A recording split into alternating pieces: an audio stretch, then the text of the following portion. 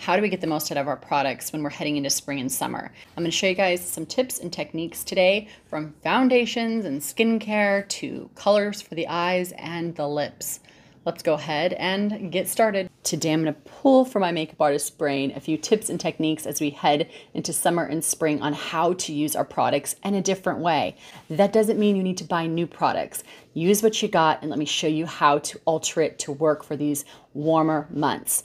Now we're going to start first with a foundation. Now pick the foundation that has medium to full coverage. I'm going to start with the Dior Forever Natural Nude. It's a pretty dense foundation, and I'm going to add a couple drops of oil. Today I'm going to start with one that is really special to me because this is a product that was sent to me by a subscriber. And no, this is not sponsored. The subscriber reached out to me and said, "I love your channel so much. Would you mind if I send you some of my products? Because I really just want to thank you for what you do." And I thought that was so sweet. And I said, "Well, yeah, send some to me. I'm excited to try it." So Carolina, hello, sent me a bunch of really great products.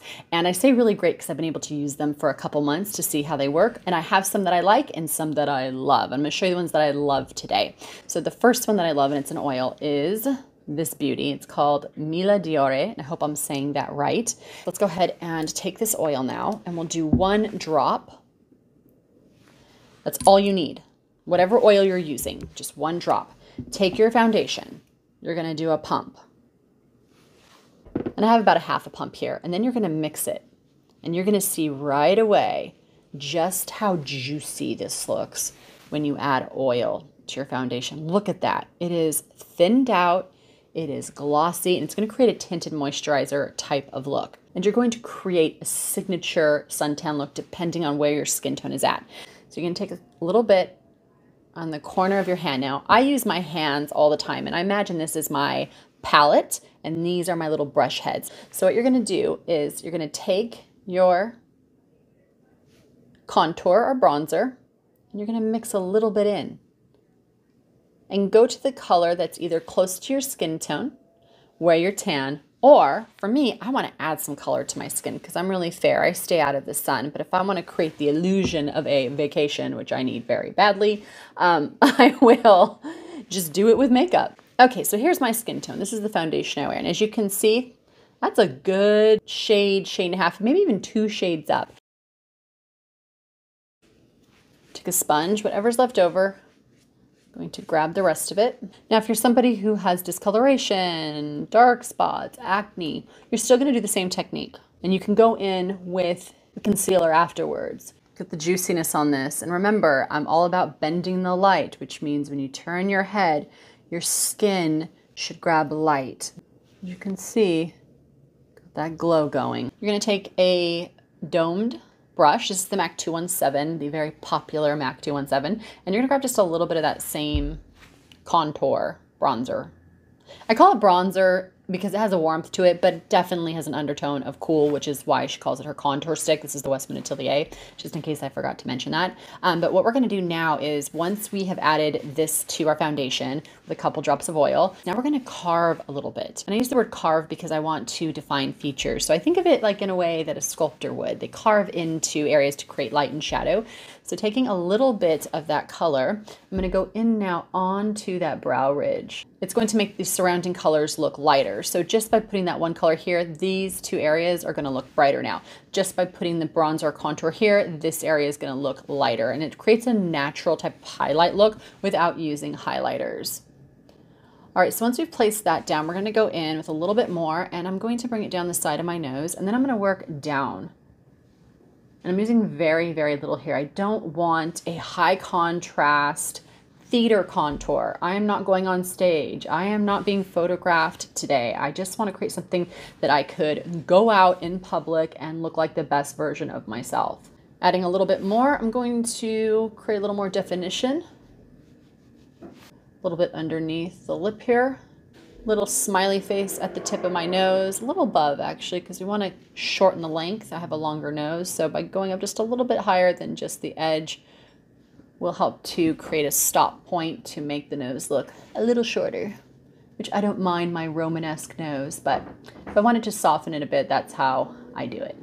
Grabbing a little bit more, and I'm going to put it on the chin, creating a smiley face. All right, I'm going to finish the other side of my face, and then we're going to get into the color part of this spring, summer, fresh look. I'm going to use these two products today, but I'm reaching over here because this palette, if you've got it, is a really good option too. This is the Byredo palette. And this is the Remembrance palette. And it's got a few beautiful, cooler silver colors that I recommend using. But today I'm going to show you guys something different because I already showed you that palette and I like to keep things interesting for you all and show you as many products as I can. I'm going to use the Chantecaille today, which is so, so pretty. And this is Olive Raffine, I believe it says. And then I have the Contour Graphite Stick by Chanel. All right, so these are some of my favorite eyeliner sticks, and I do have a video I'm going to film for you guys on the Victoria Beckham sticks that are just like this, and you guys know how much I love the Victoria Beckham eyeliners. All right, so let's take this gray color, and this graphite is so pretty. We're going to loosely and quickly put it against the lash line. It's one of those makeup products where you don't have to be precious about how you initially apply it. You're going to take your finger and just blend. You can use a brush. I find it quicker to just use my finger. And when you get to the part where your brow bone is at, you're going to go right on top of there. That's how you break up a hooded lid or a mono lid. You just go right on top. So I'm going to go right here and just very, very lightly add some color up here. Not too much. I just want a little bit, because I'm creating an ombre effect from darkest at the lash line and then working up from medium to light.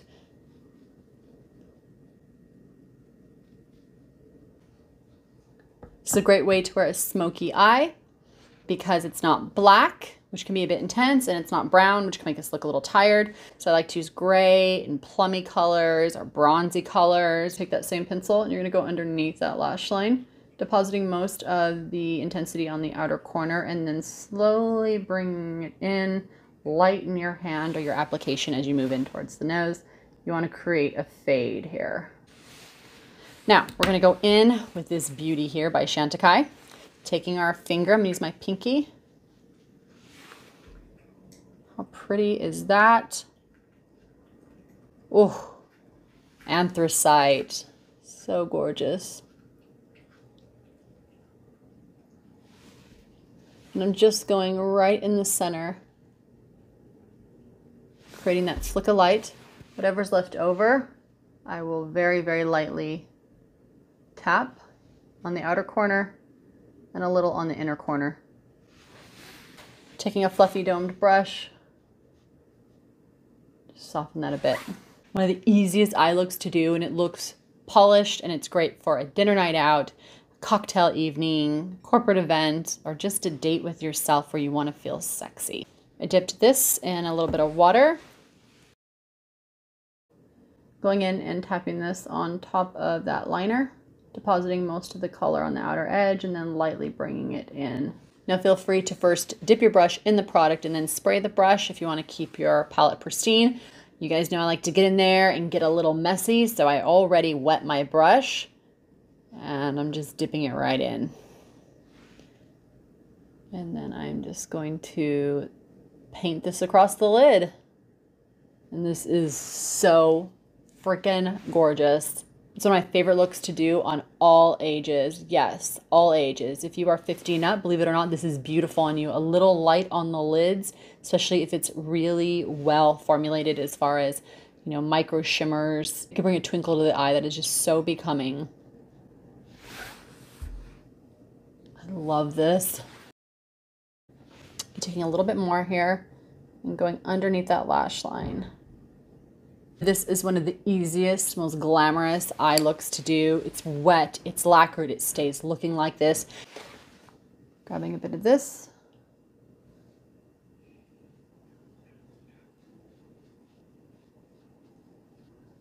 It's so pretty. It feels like you're wearing nothing. It's kind of a cool gel texture, but it leaves such a nice finish.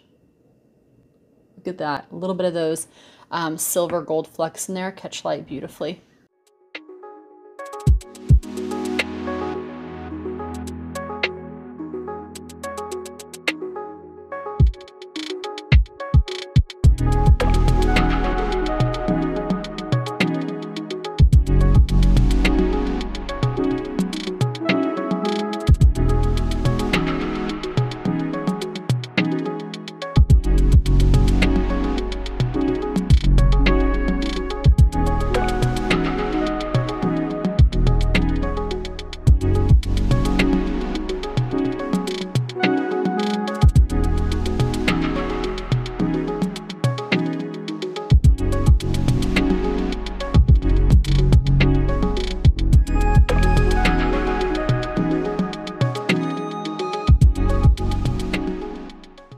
you believe the power of a lipstick to affect a whole makeup look? I'm going to show you guys a quick little makeup tip here. If it ever gets too dark, I grab a red and I like to put it in the center. This is the Dior 999.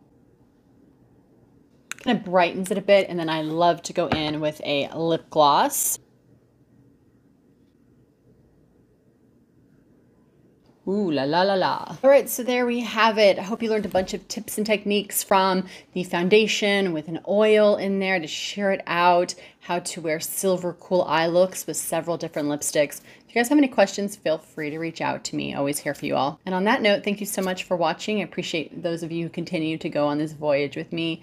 And for those of you who are new to the channel, well, welcome to the voyage. And if you guys want to support the channel, you like the content, whether it's educational or entertaining, then go ahead and subscribe, leave a comment down below, and use the affiliate links for anything I talked about today. I'll have everything I used, plus a list of stores to shop for anything your heart desires.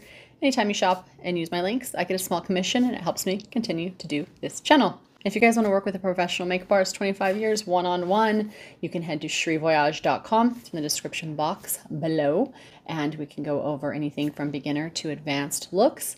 And finally, if you guys haven't had enough, you can head to TikTok or to Instagram, where I do many tutorials for you guys and show you the latest and greatest in upcoming makeup. And as always, continue to take care of yourselves, take care of each other, be kind to one another, and I'll see you all in the next video.